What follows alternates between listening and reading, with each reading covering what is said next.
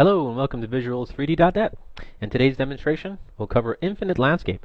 With Infinite Landscape, you can create vast, wide open outdoor areas.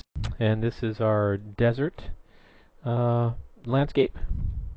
And I'll move forward into the distance here, and I'll show you how infinite the landscape really is. I mean, this simply goes on forever and ever. And as I move into the distance, you'll see how the fog recedes and the level of detail increases as the camera gets closer.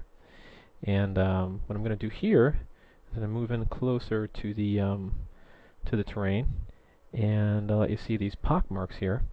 And this is really neat. You can see that this has depth, it has texturing to it, and it's normal mapped.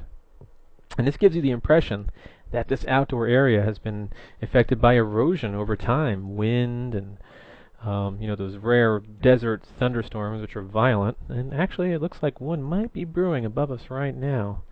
Boy, wouldn't that be something if some rain came down, huh? Well, speaking of rain, matter of fact, I do have this neat little button up here called Rain. Let's click that on. Well, what do you know? Here's a new particle effect we added recently called Rain. And as you can see, this rain pretty strong coming down right now. As I move the camera, kind of thins out a little bit as I'm sort of traveling through the raindrops. And when I stop, I can see more layers of raindrops here, so the rain looks thicker.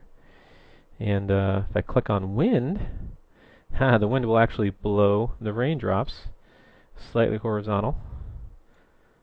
And we'll actually hear a wind sound in the background. I'm not sure if that's coming through in the demonstration. But boy, that thunderstorm sure came down here. And that's our outdoor demo demonstration here of the desert.